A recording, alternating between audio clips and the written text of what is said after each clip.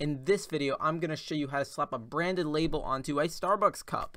Why would you need this skill? When I first worked for a beverage company called Reveal, I made some promotional content in which I 3D modeled their product, and with their own label, I was able to add it to the bottle. Branding is super important for a business, and sooner or later, you'll probably get a commission that needs a logo slapped onto it. So without further ado, let's hop into the tutorial. The first thing you're going to need to do is go to Edit, Preferences, and then add the Node Wrangler add-on right here. It's super easy to add. I'm not going to show you how I made these cups, but since probably you guys want to know, I'll probably add it to the top left because I'm a little bit of a simp. And now we are going to start on our materials. This is going to be a really simple material. Just go to your shader editor and then click on one of your cup pieces. With Node Wrangler installed, click on the Principled BSDF, Control-T, and then open your Starbucks logo. This is already looking pretty good, but it's not exactly what we want. Instead of repeat, we should add the clip. And what clip is going to do is just make all of the sides black / this, in this case, transparent, and that's exactly what we want. The UVs here are actually looking pretty good, but if your UVs don't look as good as this and it's kind of like warbly, like you can see here, tab into edit mode, click A to select all the vertices, UV, and then project from view. This is going to look a little bit big, but we can fix that by going into the UV editor. Find the logo that you're using, click tab, and then scale upwards. And when you scale upwards, you can see the logo kind of going exactly where you want it. That is looking pretty good if you ask me.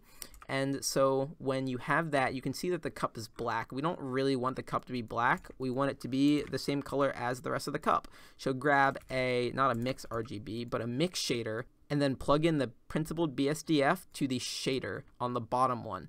Once you do that, put this into the surface, and then put the alpha to the factor. And that is exactly what we want right there.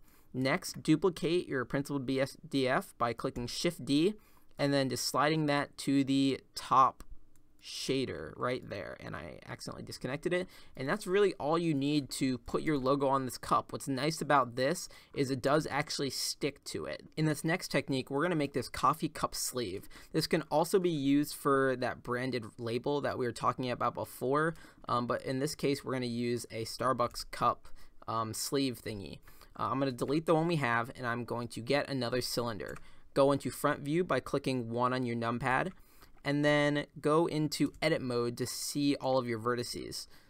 What we can do here is shrink these vertices down so they're like pretty close to the sides of the cup, and maybe make these a little bit bigger just in case we have any issues. And then what we're going to do is delete the top and bottom face, this one and this one.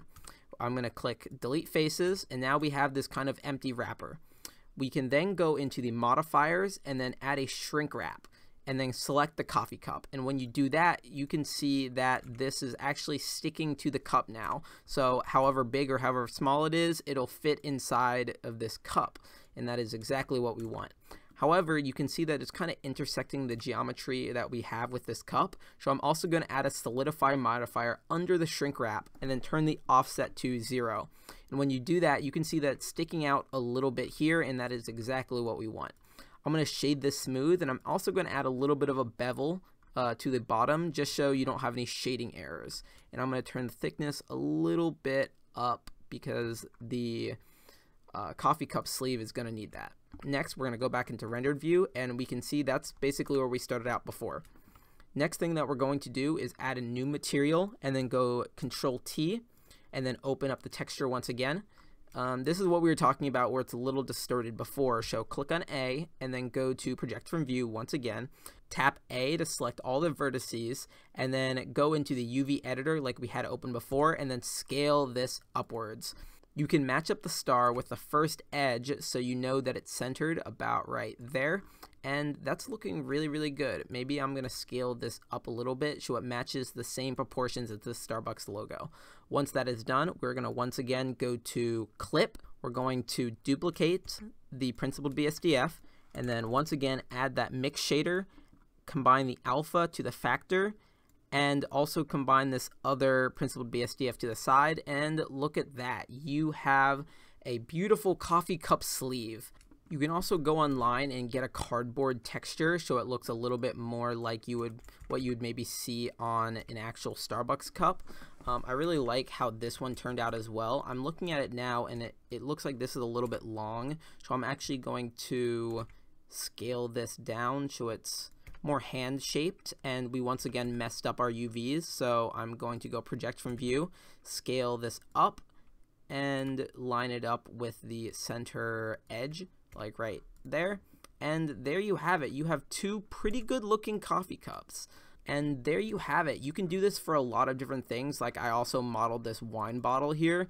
This wine bottle is using the same techniques for this top like, I don't know, metal thing that is usually on the top of wine bottles, and also this label that you can put whatever words you want and kind of make your own branded anything. That's like kind of the beauty of this technique. You can do it for really any picture. Fun fact, this picture was actually made by my good friend Grant. He used the AI art to generate this. I think it's going to be a great tool for a lot of artists, so if you don't know anything about AI art, maybe go check out like Dolly or something. It's really, really cool. And that concludes the end of this YouTube video. We're almost at 500 followers on this channel. I've only been making videos for like a couple weeks now. I'm super excited about that. So if you like the content I've been producing, please consider giving me a follow, and I will see you in the next video. Goodbye. Another script done. Woo! Woo!